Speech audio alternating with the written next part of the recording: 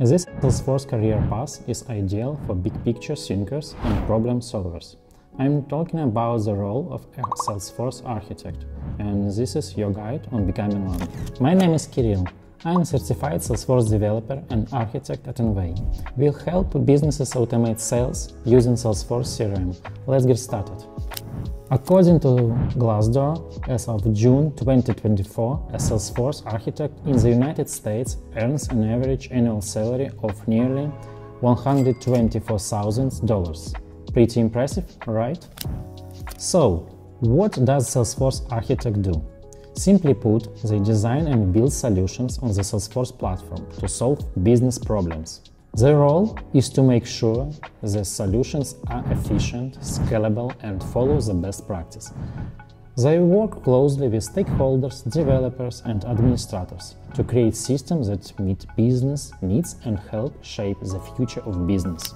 Now, let's talk about the career path. Becoming Salesforce Architect is a journey that takes time and experience. Here's a typical path. 1. Start as a Salesforce admin or Salesforce dev. Most people begin their Salesforce career in these roles. As an administrator, you will learn the platform basics, like how to configure Salesforce, automate processes, and support users. As a developer, you will dive deeper into Salesforce's technical capabilities, including building custom solutions using Salesforce code like Apex and Visualforce. The skills you develop as admin or dev are the foundation for your architect career. 2.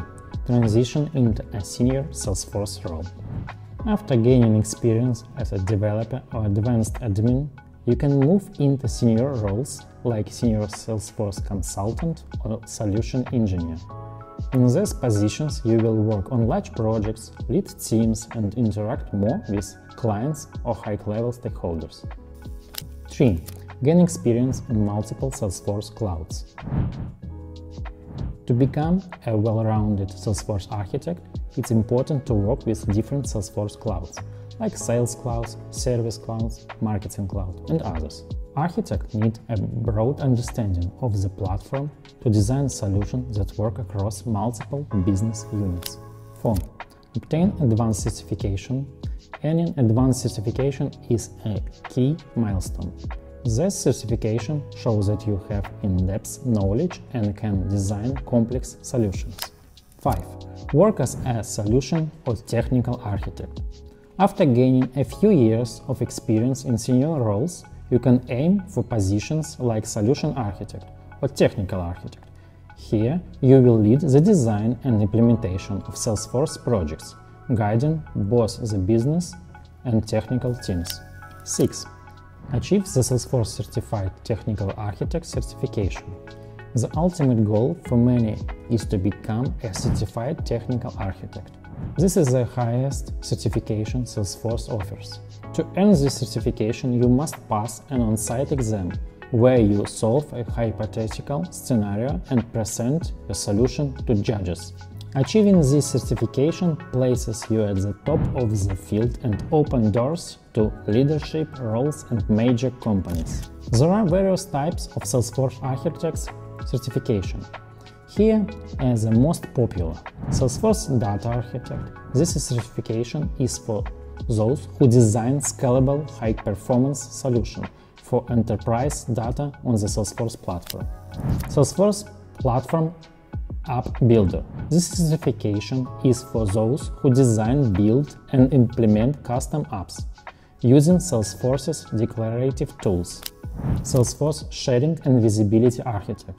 This certification is for those who design scalable, high-performance solutions on Salesforce, focusing on sharing and visibility security. With these 3 certifications, plus the Platform Developer 1 certification, you will earn the Salesforce Application Architect credential I mentioned earlier. Then, Salesforce Development Lifecycle and Deployment Architect. This is certification for those who design and implement management solutions on Salesforce, tailored on architecture requirements. Salesforce Identity and Access Management Architect. This certification is for those who design scalable, high-performance solutions on Salesforce, focusing on single sign-on requirements. Salesforce Integration Architect. This certification is for those who design scalable technical solutions on Salesforce, focusing on end-to-end integrations. With this strict certification plus the Developer 1 certification, you will receive the Salesforce System Architect's credential I mentioned earlier too. And the highest possible achievement is the Technical Architect, which requires both Application Architect and System Architect credentials. You might be wondering where to start your journey. Let's go over a simple step-by-step guide to becoming a Salesforce Architect. 1. Learn the basics. Start by learning Salesforce through Trailhead, Salesforce's official learning platform. Focus on fundamentals like configuration, data management, and automation. 2. Get hands-on experience. Look for opportunities to gain real-world experience, whether through internships, volunteer work, or side projects. The goal is to apply what you have learned. 3. Earn certification. Begin with foundational certification like Salesforce Administrator and Platform App Builder. Then aim for advanced certification, such as Application Architect or System Architect. 4. Work on large projects. As you gain more experience, look for opportunities to work on large Salesforce implementation, integration, and custom development. These projects will help you build the skills needed for architect roles. 5. Develop key soft skills. Communication, leadership, and problem-solving are just as important as technical skills. As an architect, you will often be the bridge between technical teams and business stakeholders, so clear communication is a key. 6. Build a portfolio. Document your projects and accomplishments. A strong portfolio showcases your expertise and helps you stand out when applying for high-level roles. 7. Network with the Salesforce community. Join Salesforce users groups, attend events, and connect with professionals on LinkedIn. Networking can provide mentorship opportunities and keep you updated on industry trends. 8. Seek architect positions. Once you have built your experience and skills, start applying for architect positions. Tailor your resume to showcase relevant projects, certification, and leadership experiences. And that's how you can become a Salesforce Architect. It's a journey that takes time, learning, and hands-on experience.